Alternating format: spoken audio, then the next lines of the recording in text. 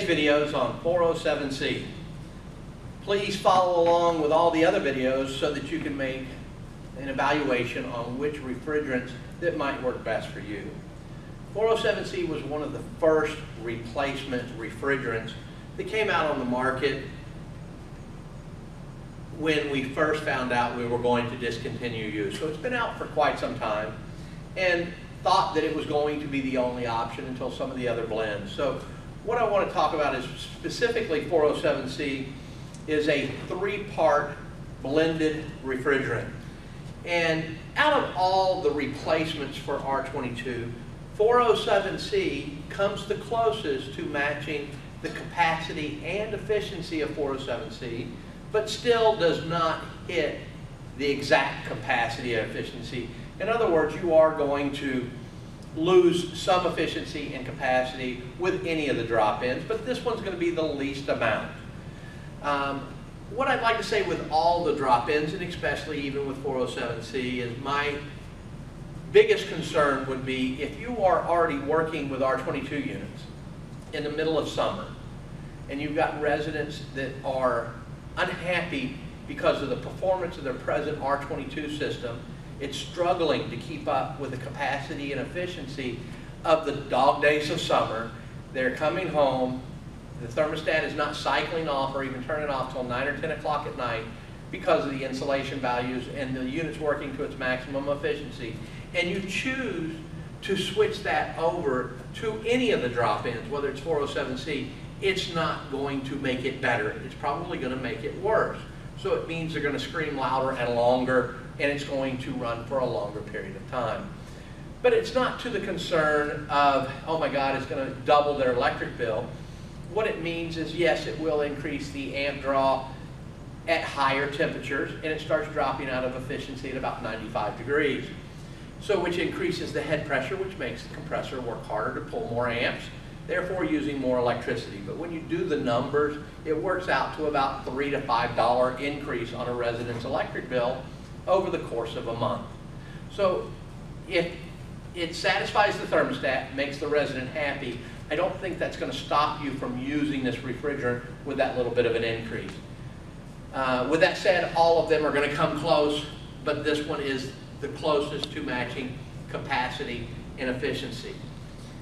That's the pro on using the 407C. Some of the cons are it is a heavy fractionating refrigerant, and it's not a drop-in. As I stated in the previous videos, and hopefully we're starting to understand, drop-in doesn't mean I drop it in on top of R22. Drop-in means that I pull a refrigerant out, run a vacuum on a system, and reintroduce a new refrigerant and expect it to work. 407C is not one of your drop-ins. 407C is a retrofit replacement.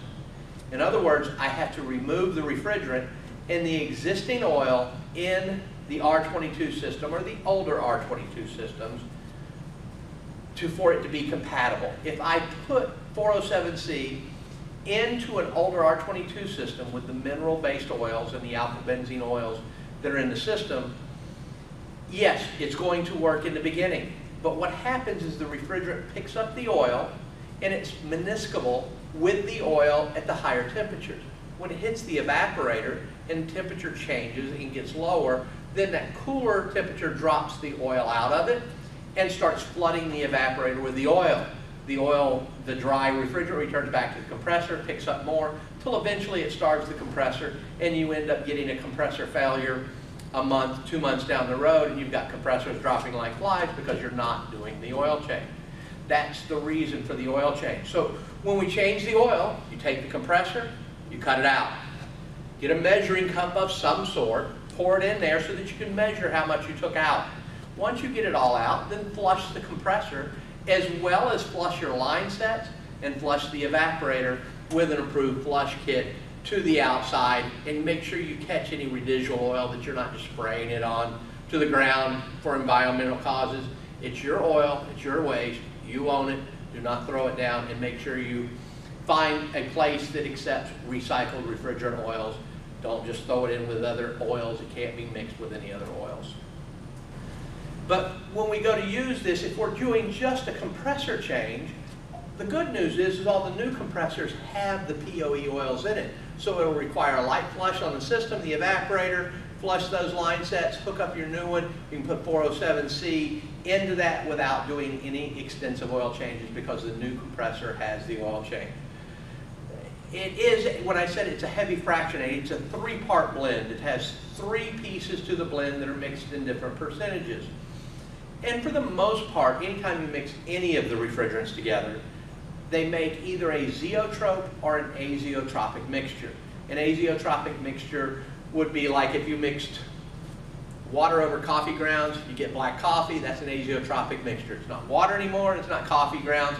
If I leave it sitting out, it still stays coffee, it just got cold. On the other token though, this is a zeotrope mixture. In other words, if I take chocolate and I take milk and I mix it together, I have chocolate milk. But if I leave it sit for an hour or two, what has a tendency to happen is the chocolate starts to settle out of it, and it's heavier than that, and the portions of the blend start to separate. So if I look at 407C, and I can take this and put it in a glass jug, and dye each part of the blend different colors, you'd see 3 separate colors at the top of this jug, and the portion of the blend with the highest vapor pressure would be at the top. If I opened it up in a vapor phase, what would come out is the portion of the blend with the highest vapor pressure. More of it would come out than the other portions. So anytime we use any of the blends, it's always said to charge in as a liquid. Charge liquid only at the other end with this end up. So we're going to invert the jug to charge that in. Now, as the liquid refrigerant goes in, I'm getting equal portions of the constituents of each portion of the blend in the percentages that it's rated for to work properly in that system. With that being said though, we can't, because we have portions of the blend that start to evaporate in the evaporator. And some of the portions of the blend are going to vaporize and turn to vapor before other portions. So we have this big window of what they call a dew point when 100% of the portions of the blend have vaporized.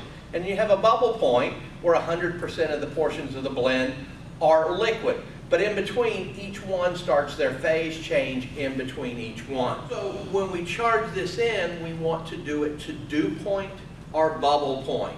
So if we're vapor charging and we have a fixed piston, we're instructed to use superheat.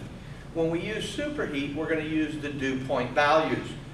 In most cases, you have a pressure temperature chart that comes with the refrigerant or on the bottom of the box so that you can read that dew point and bubble point when the jug is in the correct position so that you can look for your 40-degree evaporator. And if we look for 407C with a 40-degree evaporator, we're looking at about 63 pressure, so it's slightly lower than what you're used to seeing. So when we charge that up, we get to our 63 pressure. Now we're going to measure the temperature on our suction gauge. Now we have our pressure gauge converted over to there, and the difference between those two numbers is going to tell you the superheat depending on the outdoor temperature and the indoor temperatures using wet bulb or dry bulb to come up with the proper superheat. But just remember, if you're using superheat, you're instructed to use the dew point values. The best way to remember that is super duper gets you to superheat. The other one is subcooling if you have a TXV and you're going to take the temperature off the liquid line, and then you're going to look at your bubble point values on the other side of the chart. With that said, this refrigerant has a lot of advantages in a lot of different markets.